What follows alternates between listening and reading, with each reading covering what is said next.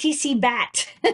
I kind of like you can't tell how big is this? Is this like 5 feet across or like a quarter of an inch? This is it's actually about half an inch So across. it's a trampoline. That's the you could take the red path or the black path, I and know. it's a tramp. It's a It's kind pool. of It's a pool filled with milk. yeah, this is an RTC battery for the Raspberry Pi 5, which has built-in low power and wake up support. But to take advantage of that, you need to get a RTC battery, and this is the one recommended by the Raspberry Pi Foundation. Now in stock, I don't know how much documentation there is about the low power mode, but you might as well get one now, have it shipped to you, and by the time it's documented, you'll be ready to rock. This is a revision for the Adafruit speaker bonnet. We finally have these back in stock, and the revision is now it comes fully assembled. So not only is the bottom header on, but the terminal blocks are pre-attached too. So if you want to attach speakers, you don't have to do any soldering whatsoever. This is completely plug and play with any Raspberry Pi computer. Okay, next up. Next up, we also have a revision for the FTDI Friend. It's like an ancient product, but still a lot of people buy it. The big change went from mini USB to micro USB. Not a big change, but I figured, you might as well get with the times, even though it's USB Type-C is kind of becoming more popular. But we didn't want to like redo too much of the PCB design, so we just swapped out the mini for the micro USB. Otherwise, it's still fully assembled, comes with a genuine FT232RL chip. You can know it, you can trust it, you love it, used in so much stuff. And on the back, there's some jumpers to configure it. Go to the last photo with the coin. You can set 5-volt or 3-volt power and signal logic level. And you can have pin 6B DTR so that you can use it with some software that uses DTR, or you use RTS. Next up. Next up, we have another screen. This one is a nice round 2.8-inch 480 by 480 display. It's an RGB 666, which means, as usual, it's used with our Qualia board, which we've been doing so many projects with. I've got a live demo for this. It does not have a touchscreen, but we'll probably get a touchscreen version later. So I have it here hooked up to the Qualia, and we've got that video playback code. So Yeah, I made round doom. hold on, this is crashing. Hold on, I think the oh, you know what? The cables are loose here. Hold on, cables are no longer loose. Playing Doom or just like an animated Bill Nye the Science Guy. I don't Guy. know why you sent me that GIF to play. This one's nice. It's funny. This one is just a nice butterfly. It's a nice butterfly. Nice butterfly. So these beautiful displays are IPS, so they look great from any angle. Nice backlight, 480 by 480 pixels. With Stargate too in there somewhere. Yeah, hold on. Let me get to the. I think these cables are. Your cables are loose? Well, I don't know what it is. Hold on. Works great on my desk, but. That's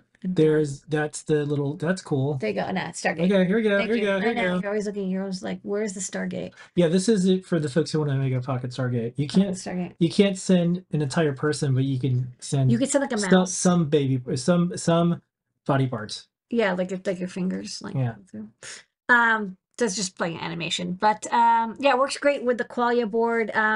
Just watch out, not every driver or microcontroller can control these displays because it's a lot of pixels, you need a lot of memory, and you have to drive them very quickly. But the Qualia does work with Arduino and CircuitPython, so a great pairing. Okay, and started the show tonight, besides you, Lady Ada, our customers, our staff, our community, everyone who makes the things go, is, you guessed it, the Pi camera are coming soon. Yay. We'll have them in the store shortly. Yes. Sign up. These are going to go super duper duper duper duper duper fast, but this is our camera. Yeah, the PCBs just came in on Monday, so we're I'm going to finish the tester, but I wanted to get these photographed so that folks could sign up. So this is an all-in-one camera that can run CircuitPython or Arduino. It has an ESP32S3, which is Wi-Fi and Bluetooth capable. 8 megabytes of flash, 2 megabytes of PS RAM, which it needs because it has to read up to 5 megapixel images from the onboard camera sensor. And the camera sensor is in the middle there. It's an OV5640, which is kind of the nicest camera that you can get from microcontrollers at that size. And it's got autofocus capability. So you can take either close-up or far-away photos, and you can manually change the focus or autofocus. It will use the motor to move the lens back and forth for you. You can power it over USB Type-C or battery. If you want battery powered, it'll auto recharge.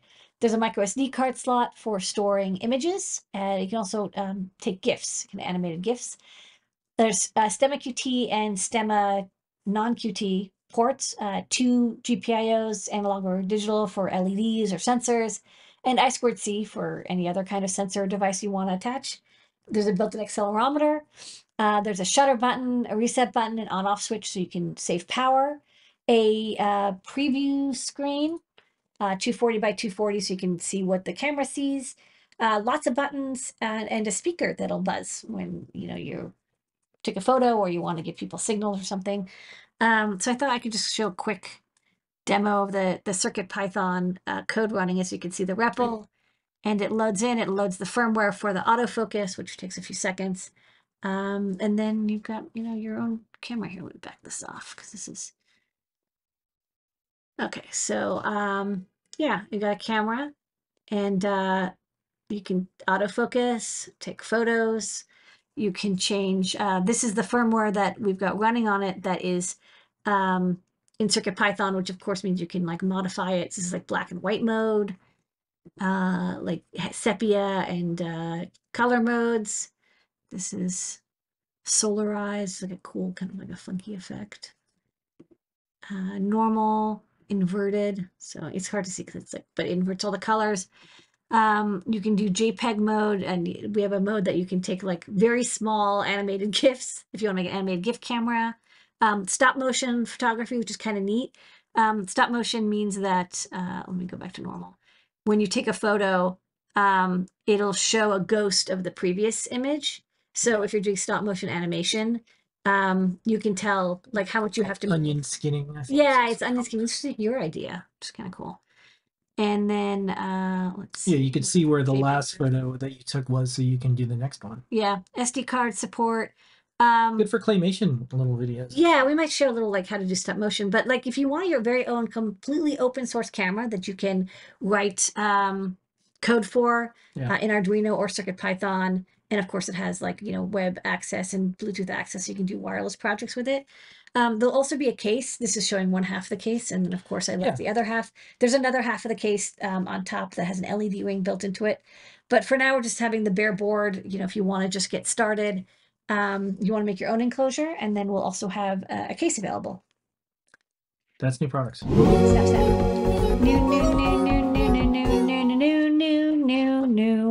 New.